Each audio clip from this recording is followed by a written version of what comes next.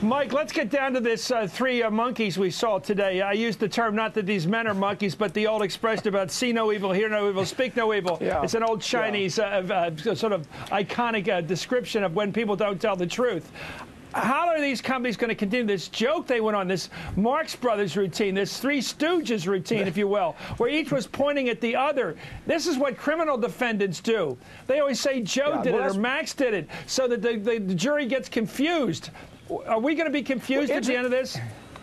From beginning, no, you're not going to be confused. Because one of them is going to be clearly, it's just not one event. But I got to tell you something. Here's what's being missed on this. With the first couple of days this occurred, BP came out from the standpoint of their OPA responsibility, which is a statutory responsibility.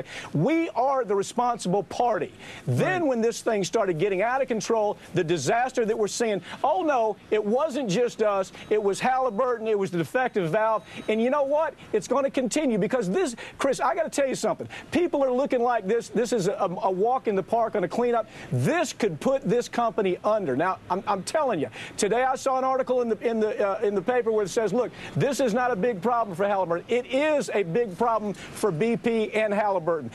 With something this catastrophic that's going to go on for this long, it's not just the cleanup. The cleanup is $20 billion. What about the people that have lost their livelihood? What about a culture that's been completely wiped out along the Gulf Coast? This is more than a $20 billion problem. And I got to tell you something. If people aren't thinking that BP has it on their mind that they're going to look for some kind of protection down the road, they're wrong. Let me go to the government end of this. Mr. Garamendi, Congressman, congratulations on being a congressman, and it's a wonderful opportunity to make law now. And I look at this situation. The President of the United States is allowed to have a vice president who in many ways looks more powerful than he does. And Dick Cheney, of his own volition, says, I'm bringing the oil industry tycoons into the office with me. Absolute secrecy. We're going to set energy policy for a democratic country. We're supposed to be a democracy. Yet the policy's made in the secrecy of the White House. No press allowed, no records kept. Absolute secrecy. And then we find out that these guys at Halliburton, one of his companies, in fact, the company that paid him $34 million into the vice presidency, has gotten their pick of the regulators to regulate Halliburton. How do we stop this? It seems like a third world banana republic would do it this way. Well, first of all, you better elect the right people. We knew when George W. Bush came in that he was an oil man.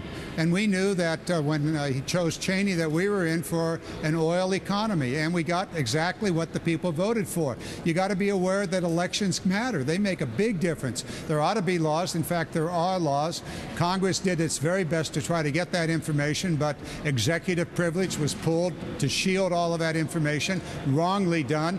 We're going to have to hammer away at this. And these kinds of problems should not be allowed. It really depends upon who you choose to elect as a president. If you're choosing an insider from the oil industry, you better expect the oil industry is going to call the shots, and they did. But it's only part of the puzzle. Halliburton has been on the edge of the law, if not an outlaw, for this entire last decade. Take a look at what you just talked about, the establishment of the oil policy. Look what they did in Iraq. There's been extraordinary scandals that involved Halliburton in Iraq. Hundreds of millions of dollars disappeared when it was sent off to Halliburton. There are problems after problems after problems, but it goes back to who's president. Take a look. Who does that person serve? Do they serve the interests of the general public, the environment, or do they serve the interests of the oil industry? No doubt about where George W. Bush was coming from. And then when he chose Cheney and Halliburton, hey, the die was cast, the problems were created. Okay, thank you very much. I think you put it together. Mr. Papantoni, we'll have you back on. I think we have the facts. $34 million in the pocket of Dick Cheney, his regulators in the regulating positions of his own company. Nice deal they got there, Dick. Anyway, Congressman John Garamendi, thank you, sir. Thank you, Mike Papantonio. Good luck with the suit.